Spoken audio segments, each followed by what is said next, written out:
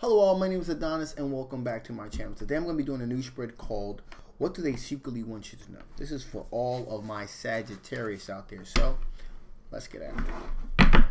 Sun, rising Venus and Jupiter, Sun, Moon, rising Venus and Jupiter, Sun, Moon, rising Venus and Jupiter, Sun, rising Venus and Jupiter. Show me the cards I need to see. Show me the cards I need to see. What do they secretly want to tell my Sagittarius? What do they secretly want to tell my Sagittarius? What do they secretly want to tell my Sagittarius? Cards I need to see. Some cards I need to.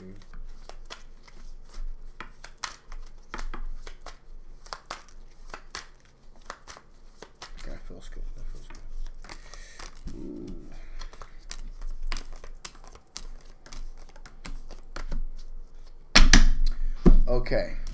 Okay, my Saggies. First thing I want to tell you is they need you to remove this burden. Okay? They need you to remove the burden. That burden is the fact that you guys work together in the same space. They want a removal of burden here. The burden, I'm getting the sense here, what I'm really feeling that the burden here is that they want to have a relationship with you, but because you work together in the same place, that is considered an issue. Some places have rules in place where they're not allowed to kind of date each other, co-workers on the same floor, even in the same office, in the same floor or in the same department. That's what I feel is going on here. Yeah. So they need you to know they want this burden to be lifted, you know, because there's a sense that you're not really moving forward because, you know, you don't want to kind of get caught up in that whole work office thing. And they're saying, hey, listen, just lift this burden. We can be together, okay? Don't worry about it. And they're using the King of Swords energy here. King of Swords is really good at making decisions on the fly, really good at thinking on their feet. And they're saying, hey, listen, we can make this happen. This is an opportunity that we can take advantage of here if we just kind of go forward with this. Don't worry about it. It's going to be okay. We'll just keep it silent. But the fact that you're kind of worried about what's going to happen in the office place is really, you know, stopping us from really, you know, really taking advantage of this opportunity here with the Ace of Pentacles here. They're looking at this as a real opportunity here to have something special, to have something really meaningful here. All right. Now, up to that point here, I also got the fact that this person feels like they kind of been stabbed in the back a little bit. They kind of been hurt. They kind of feel betrayed by the fact that you haven't wanted to move forward with a relationship, or even the hint of a relationship here. This person feels very strongly about you. We got the Empress card here. This Empress card represents fertility. It represents abundance. Okay, it represents material happiness, and they believe that all of these things you're missing out on because of this rule of not being able to have relationships in the workspace. They believe you're throwing that all away. Okay. Now we also got the Six of Wands here. This person would also like a recognized victory as well. Okay, so this person's not afraid to let others know. Okay, they're not afraid to let others know that, hey, listen, I'm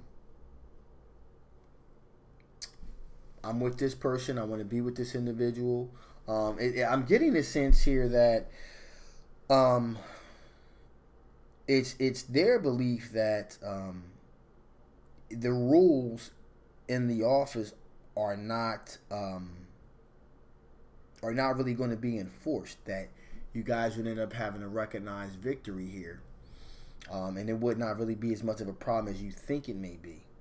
Okay, I'm really getting a sense of that here.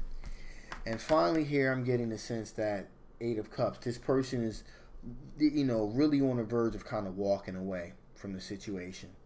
Because, you know, when I say walk away from the situation, I mean this person looks as if they're probably going to be leaving, going to a different department, or either just leaving that company altogether, going somewhere else altogether. So, you know, because this person is so feel so brokenhearted about this. And they would just rather not be around you. They'd rather just be alone. You know.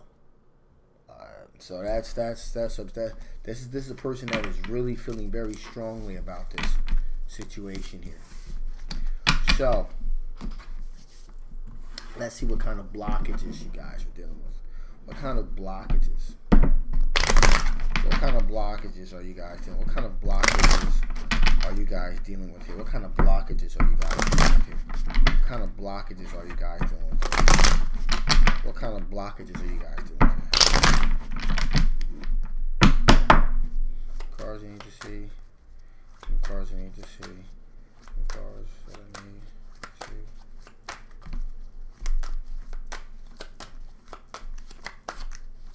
Okay, there we go. Feels good.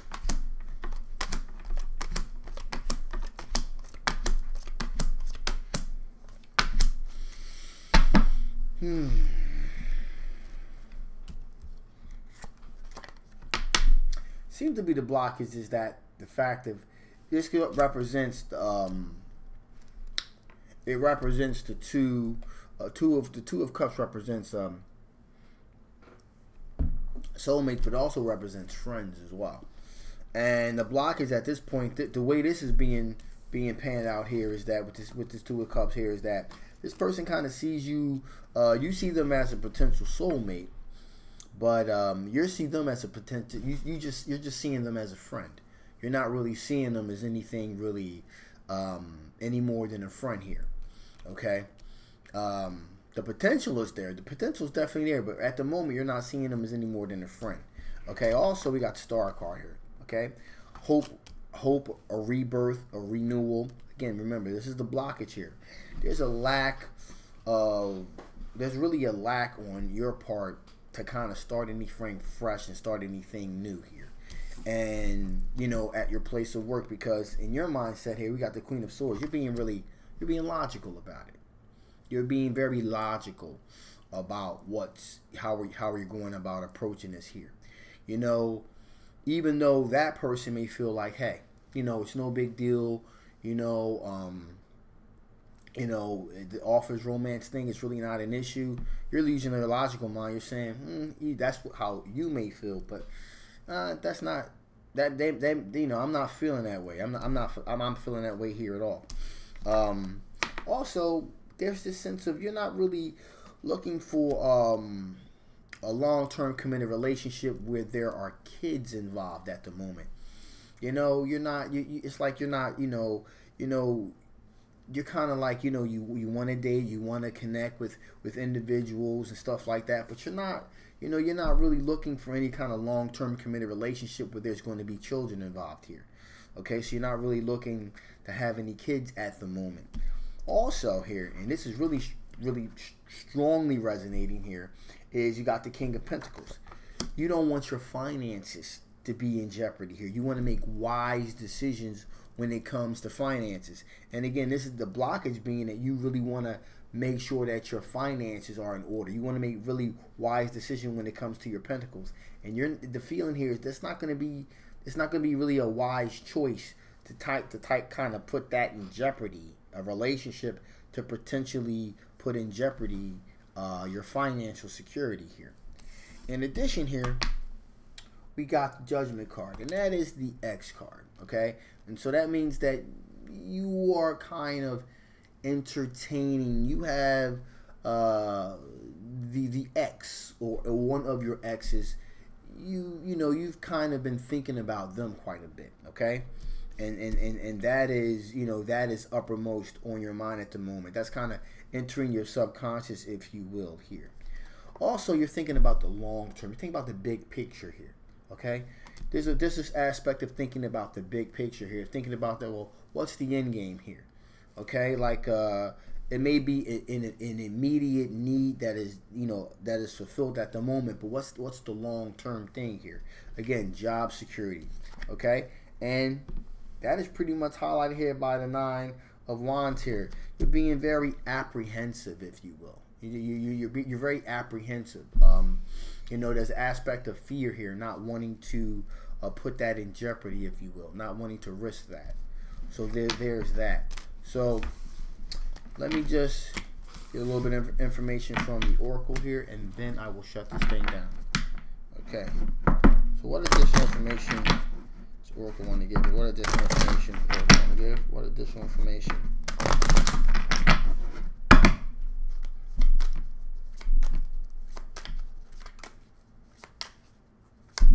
Here we go.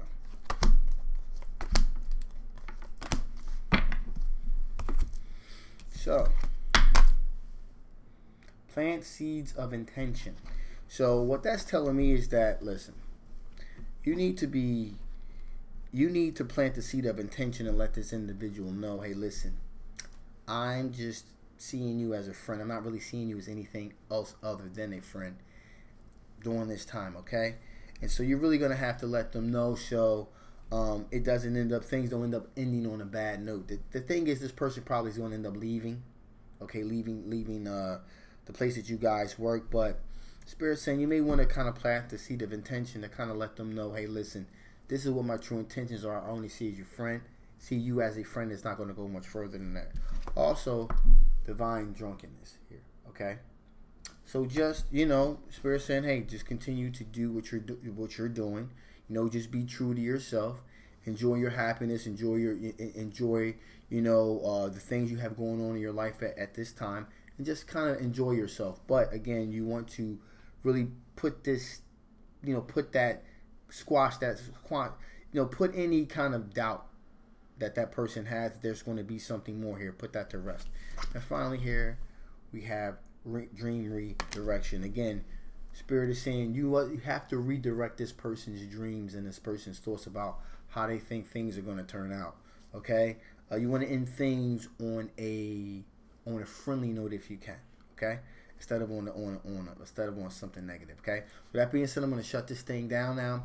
This is a general reading. It may not resonate with everyone. If it does resonate with you, you want to know more about this particular situation, I'll leave the link below. Again, if you haven't already, please like, please share, please subscribe. My name is Adonis. I love you guys, and I'll absolutely see you next time. Bye-bye.